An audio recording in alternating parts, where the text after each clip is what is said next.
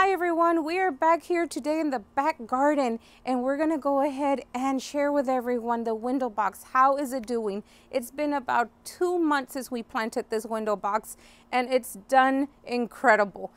I don't see such a long time that has passed by, and I cannot believe how much growth the plants have put on. It's been raining a lot too, so I think that's also a big part of how come they've put on so much growth back here. So let's go ahead and start showing you. On this side of the window box, we have white impatiens. And this whole area takes morning sun, about 2 to 3 hours maybe of sun, and then the whole day's shade. And then right here we have more impatiens. These are the Acapulco white double impatiens from Proven Winners, and look at that beautiful double bloom. It has a little bit of pink in there. That is the whole reason why we chose this one. I wanted some pink, not too crazy pink, just something very light.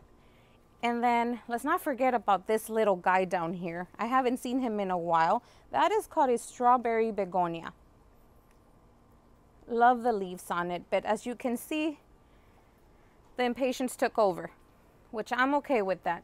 And then right here is a tricolor potato vine, which has been one of my favorite potato vines. We're growing it up front too in full sun, what's funny is that how it ended up on this side.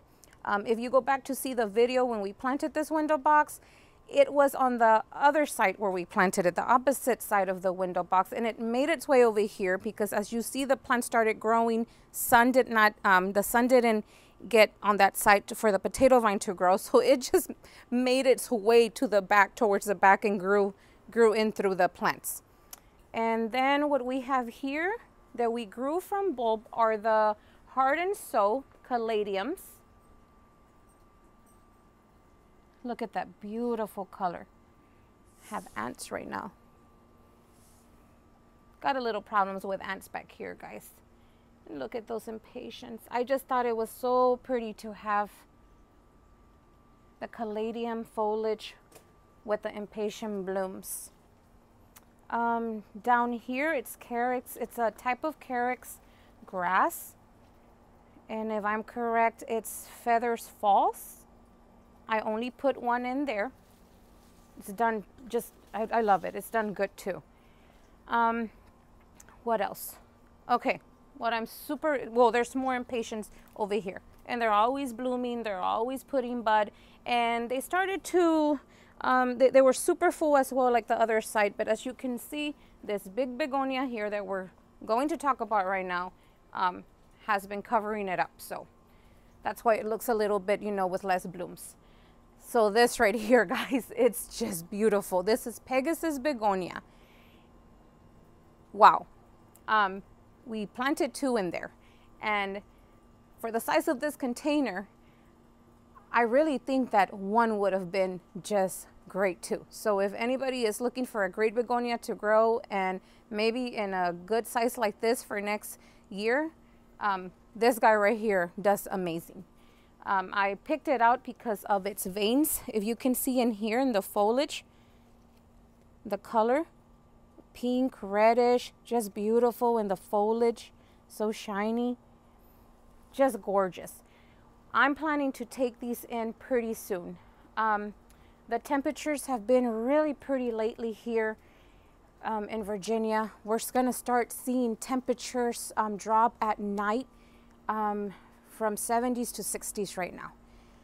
So that means we're gonna start, looking into what plants to start taking indoors. And this is one plant that we certainly wanna have to grow as an indoor plant inside, and we would get more into that. I do know bright light, for sure we're gonna have it. We have areas for that gorgeous plant.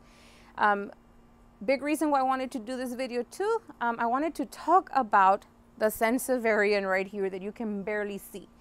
Many questions were asked, and we try to do that video where we just really put the window box together, and I really didn't explain much over the sansevieria plants.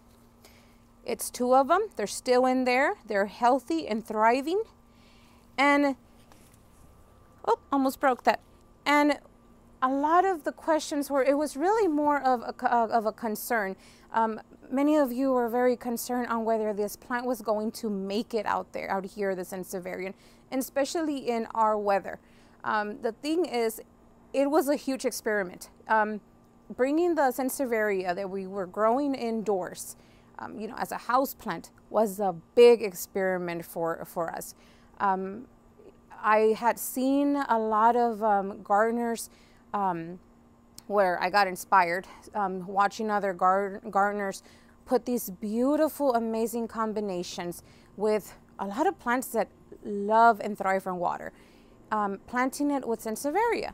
One of the things me and Ambrose went back and forth on was, should we leave the sansevierians in the containers that they were in, or should we take them out and plant them directly in the potting soil in here in the window box? We decided to go all out and just go ahead and put the sansevierians in there and see what happens.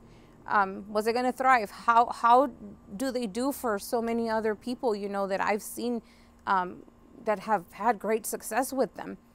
And guys, it's done amazing. Watering, how have I been watering this? Most of our garden is on drip. We don't have the window box on drip. It's a shady area back here. Like I said, it only takes maybe 2 to 3 hours of sun during the day, morning light at that. Rest of the day, it's all shade, so it really doesn't get dry. Another thing that we went ahead and did was mulch the window box when we first planted, so it could retain a lot of moisture. At this point, it doesn't matter if it has any mulch, because it's just all the, you know, the growth of the plants is just keeping it so moist in there. I probably water it once a week, guys. We've had temperatures of 90s, but it does rain a lot here, and that helps out tremendously. And if I do water it, I water the plants directly. I go in with the water hose and water every single plant just directly into the root system, and I don't bother with the sansevieria. So I think that's something that has helped a lot. You know, the big worry was about the sansevieria, and you know, how is it going to survive in these conditions where it's so humid out here? It rains a lot. When indoors, it's a house plant that you can literally neglect. With our experience growing this plant indoors, you really have to water it inside. And they just look as lovely as always.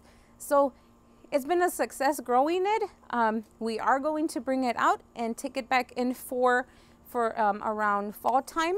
I think it's a great time to go ahead and start taking them out, planting them in good, nice containers back indoors, maybe something a little bigger, because I'm pretty positive that they put some good growth in those roots. And that is one of the greatest things, giving sometimes those indoor plants a little vacation, a little break from being indoors, so they can get a little bigger, put on more roots, and just, they look so pretty, taking them back in and looking so healthy.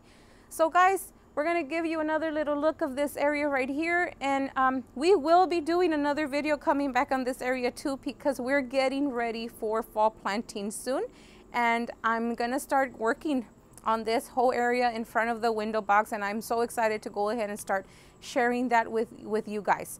So thank you very much, and have any questions, go ahead and drop them below. And if you want to go ahead and see what we are up to, go ahead and follow us on Instagram and on Facebook, because I just post so much on there, show pictures of all these things, how they're growing from planting all the way through the growing season.